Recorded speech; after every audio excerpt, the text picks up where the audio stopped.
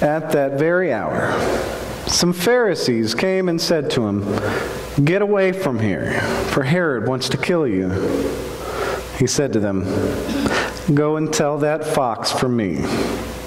Listen, I'm casting out demons and performing cures today and tomorrow, and on the third day I finish my work. Yet today, tomorrow, and the next day I must be on my way, because it's impossible for a prophet to be killed outside of Jerusalem. Jerusalem, Jerusalem, the city that kills the prophets and stones those who are sent to it. How often I have desired to gather your children together as a hen gathers her brood under her wings, and you were not willing. See, your house is left to you. And I tell you, you'll not see me until the time comes when you say, 'Blessed is the one who comes in the name of the Lord.'" The grass withers, the flower fades, but the word of the Lord lives forever. This is the word of the Lord. All thanks be to God.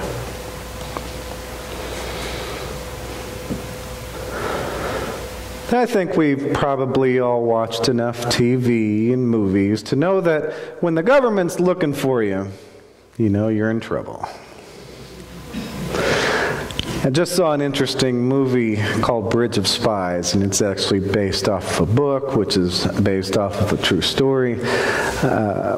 It's an interesting movie starring Tom Hanks about a time during the Cold War when a Russian spy was caught over here, and an American spy was caught in Russia. And the story is told about the effort of a lawyer who was called upon to negotiate a trade with Russia for each spy to be returned home.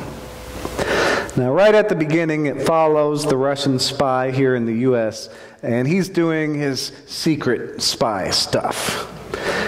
And it shows how calculated he is about it. As you see him, that's what he's doing in this picture.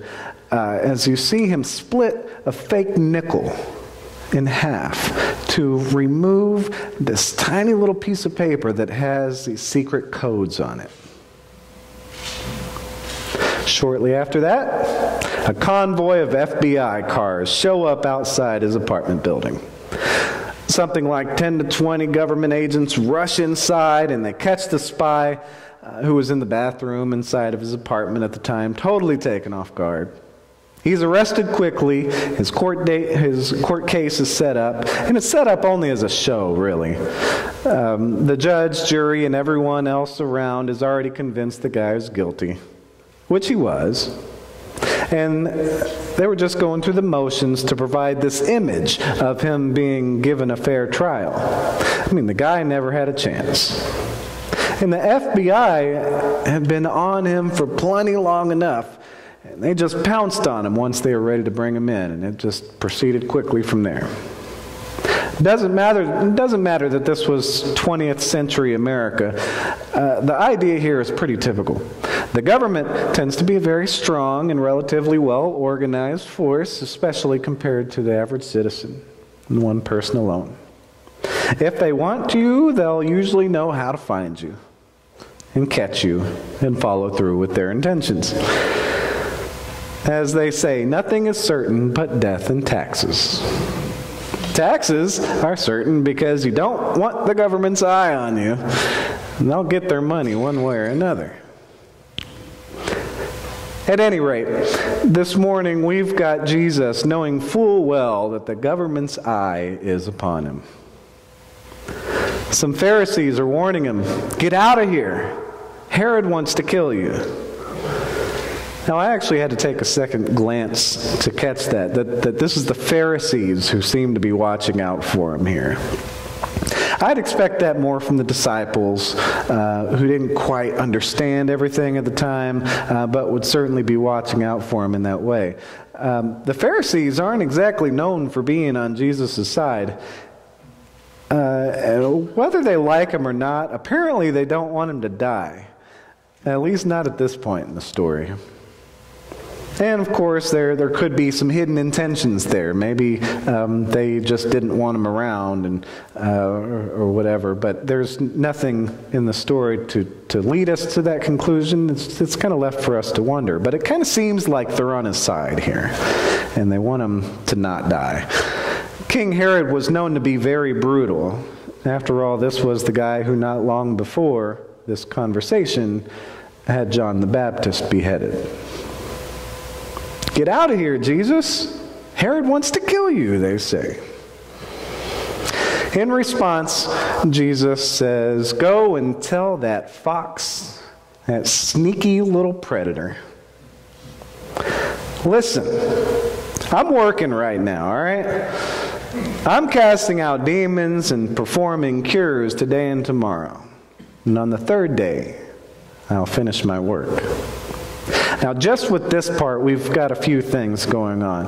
When Jesus says today and tomorrow, he doesn't mean literally. As you can imagine, there's often a lot of symbolism and hyperbole in the scriptures and whatnot. Basically, Jesus is saying, every day I'm casting out demons and performing cures. He says today and tomorrow. He's saying, every day, this is what I'm doing. I'm busy. I'm working. And the third day is obviously a reference to the resurrection. Jesus is laying out that he's got his own timetable here. Herod, despite all of his power, all of his might, despite his brutal reputation, he's not going to cut short that timetable that Jesus is on. Things are going to play out according to how it fits into Jesus' mission. Jesus is going to do his work, and Herod can't do anything about it. Jesus already knows that he's got death knocking at his door. And as Jesus continues, we see that more clearly. I must be on my way, because it's impossible for a prophet to be killed outside of Jerusalem.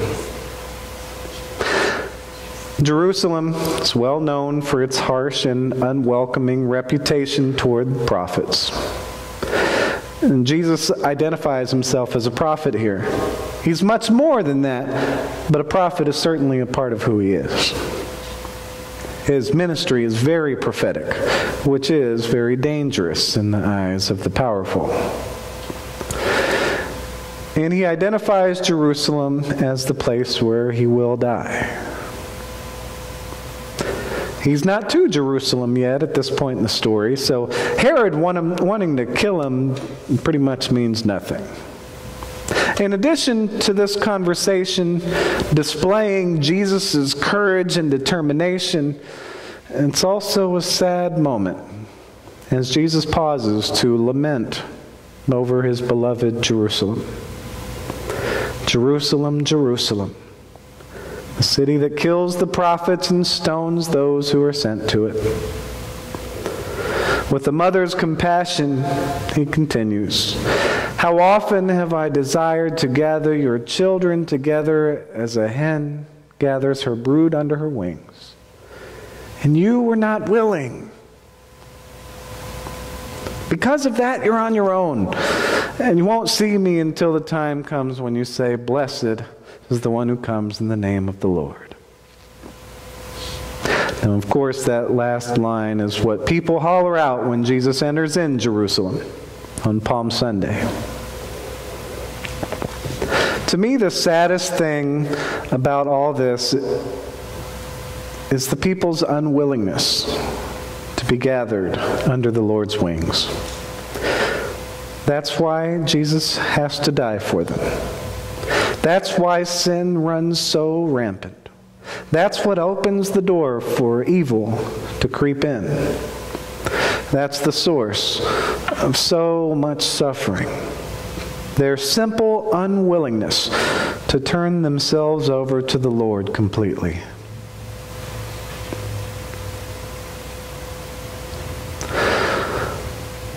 When Jesus laments as a mother hen, I don't think he's speaking only his words here, but God's words as well. Now think of that. How many times God tried to gather in the people throughout their history? All that God's done to try to get them to change their ways. How many people have been sent for them? How many prophets have been sent for them? How many different ways God has tried to reach them?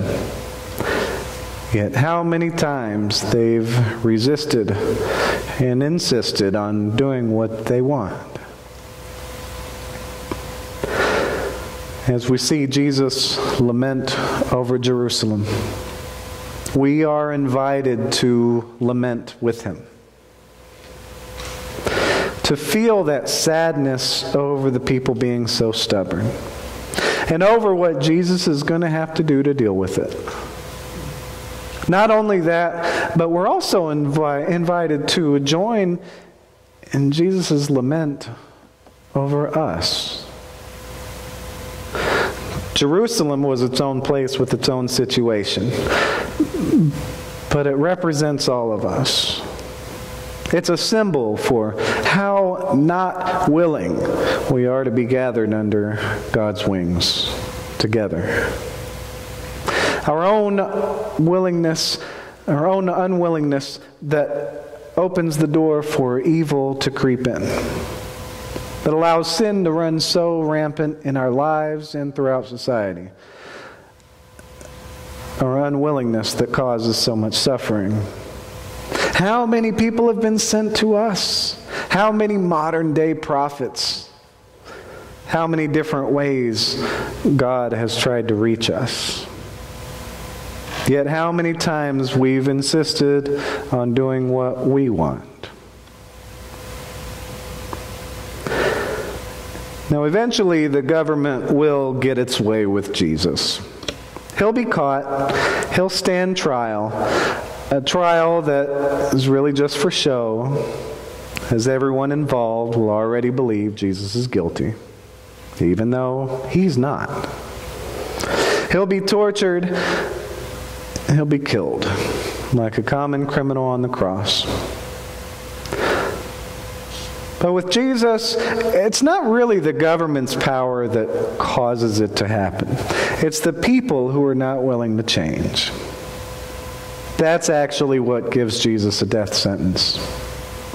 We can't do anything about Jerusalem 2,000 years ago, but we can do something about us. We can look seriously into our own lives and identify how we've wandered astray. We can let go of our unwillingness to change. We can learn to love one another as God loves us. And we can be willing to do so. But will we? This being the season of Lent, it's a golden opportunity for us to get more serious about our relationship with God. May we turn our unwillingness into willingness. May we be willing to turn ourselves over completely to the Lord. And may we be gathered together under God's wings. Amen.